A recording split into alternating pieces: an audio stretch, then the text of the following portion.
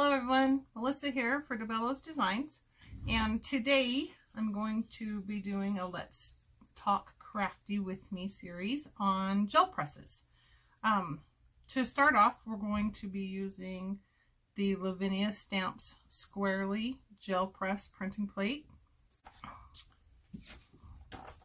I'm going to be working with my gel press on a die cut plate that I have in my stash.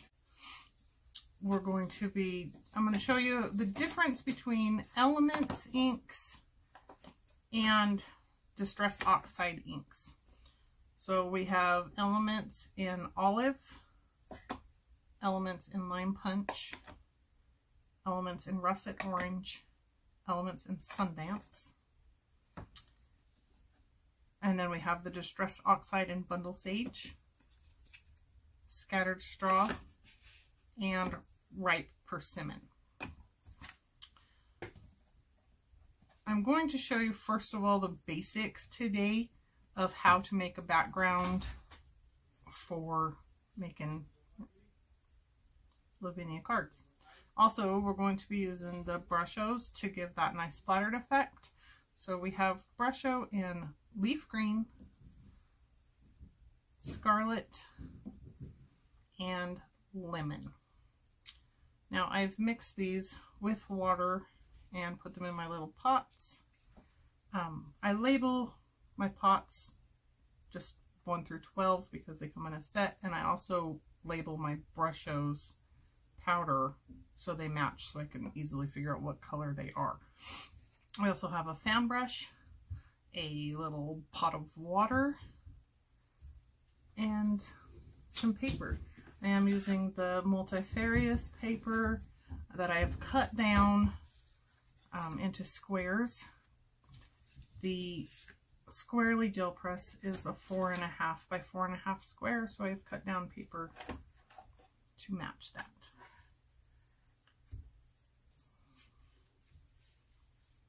Oh, I also need a Speedball. This is a soft Speedball Brayer. Okay, let's get started.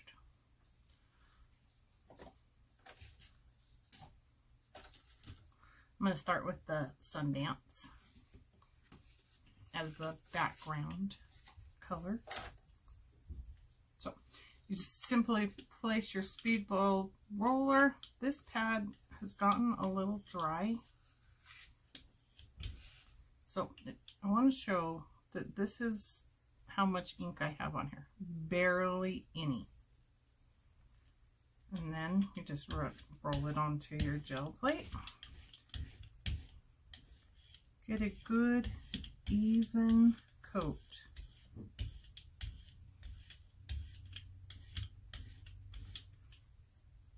I don't know if you can see this, but barely, I mean, you can barely see that there's any color on there. That's enough. And then put up these little pots.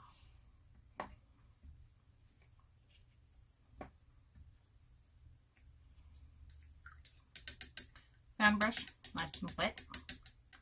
Start with the lightest color first. Just dunk it in. Tap off those big splotches there. In a minute I'll show you what the difference is. And just lightly tap it.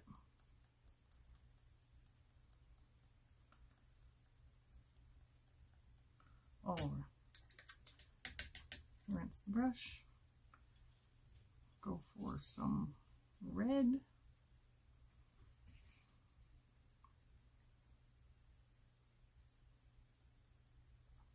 Now, Brusho's, when you do this, will go everywhere. They make a mess.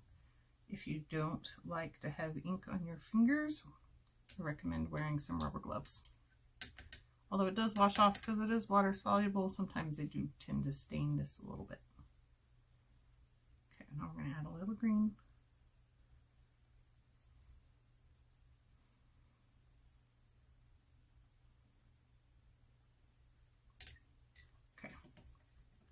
So you can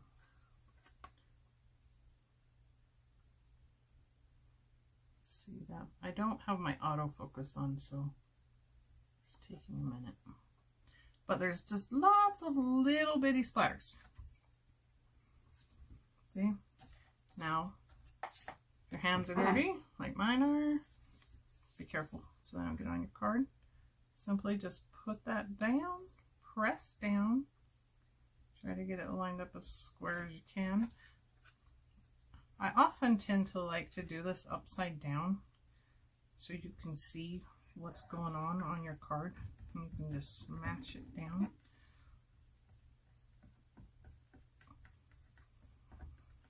So this is a drier ink with the brushes. You get this nice pattern. It's awful speckledy. The reason for that is because it's a pretty strong mix in this red. I don't have it diluted as much as I normally do. I'll set that off to the side, let it dry. Make another one. I'm going to do this one this time.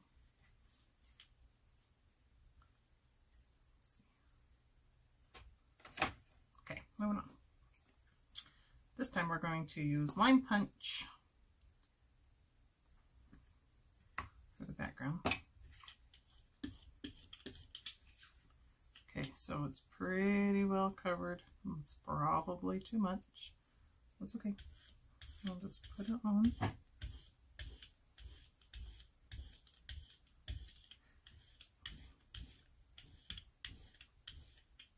Good and an even coat. I'll clean the brayer off just on this paper here.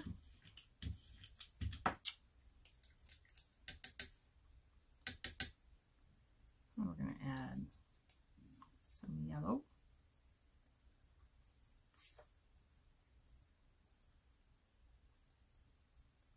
This time I'm going to do a lot more brusho, bigger droplets of the brusho ink so you can see what the difference is. Still want to splatter that off just a bit. Now, I don't know how people can make this go in an area because mine goes everywhere.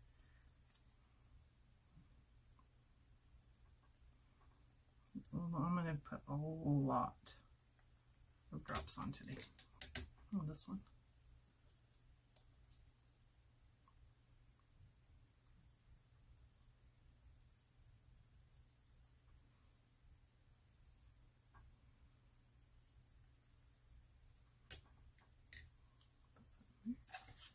Okay.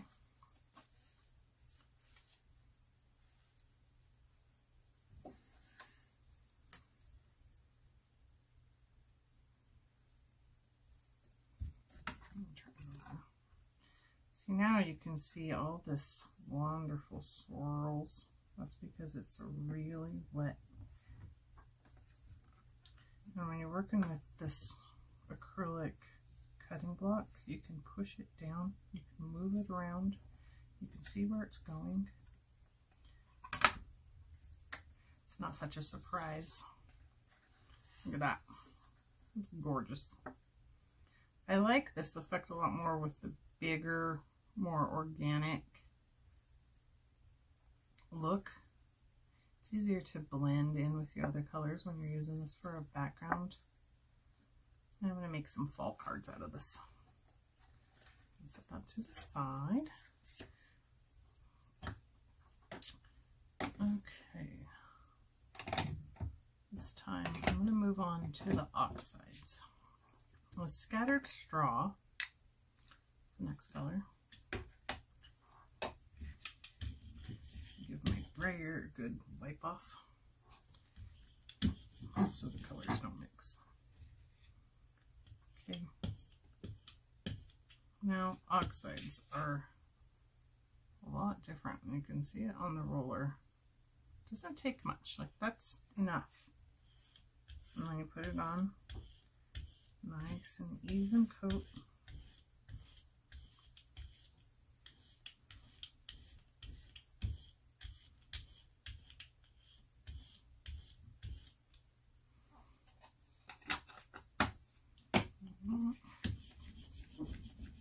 Now I'm pushing on this pretty hard to get that to come off. And this is just cheap copy paper.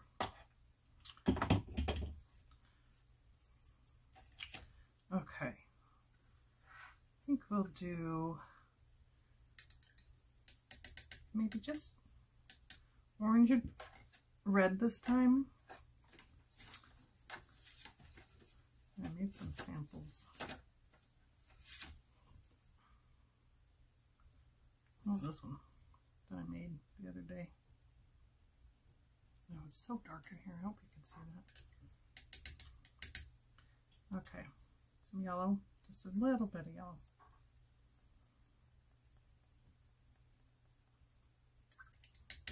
Since it's already yellow on the background, just adding a little bit more to pick up some brightness because the brushes are a little bright. Little dots everywhere. And just a little bit of green.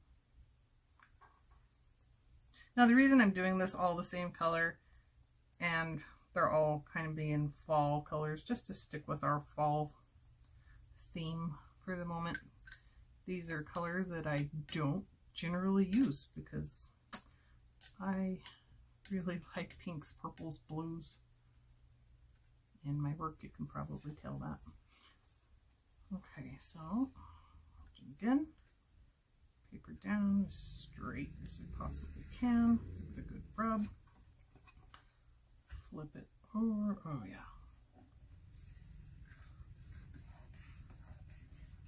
So honestly, the difference between Distress Oxides and the Elements inks in colors that are pretty close to the same, there's not a whole lot of difference. You do get a lot of that creamy look. So this one is with the Oxide, this is with the Elements. Just gives it that softer finish instead of the bright finish, depending on the look you're going for. Okay, I'm going to show you one more, and I'm going to do this with too much ink, and I'm going to show you what happens. Okay, so I'm putting a lot, this is a lot of ink on here. This is like full, and it's in Russet Orange, maybe you'll be able to see it better. Okay, so I'm gonna leave it not blended really well, just on there. Still, see, so much ink, look at that. That's how much is left over. I'm gonna flip this up.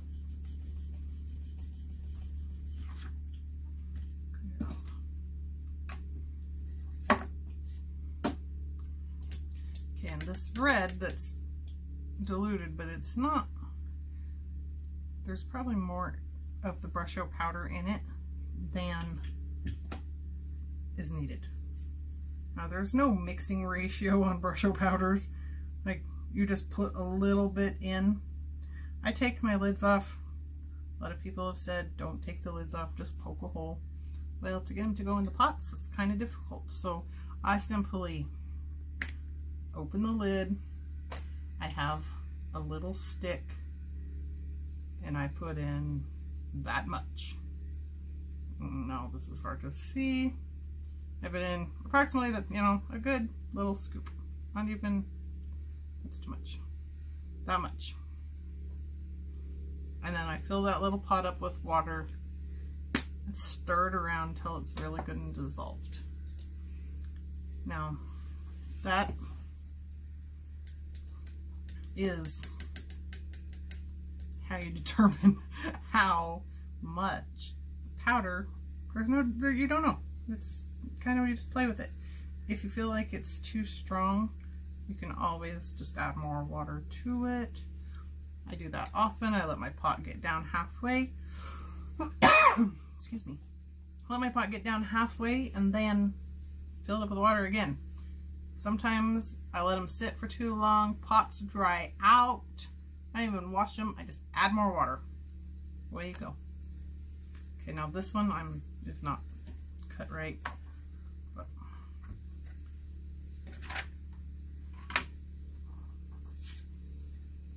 well, see how that looks? It's still pretty. Now I blended that a little bit too much, so it's not giving me the effect that I wanted to be able to show you. So let's do it again. Because this pad is so wet and juicy, the russet orange, it's crazy. Okay, so we're just gonna put it on and not blend it. Too much ink. I'm gonna add a spritz of water.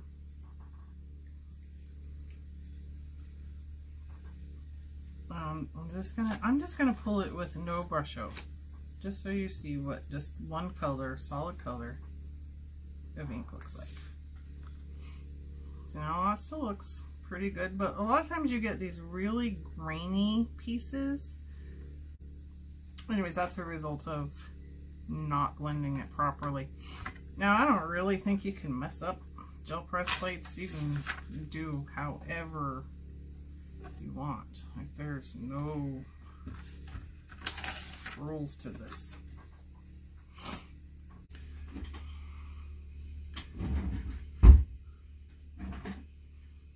Okay guys, I'm sorry, I had some camera malfunctions.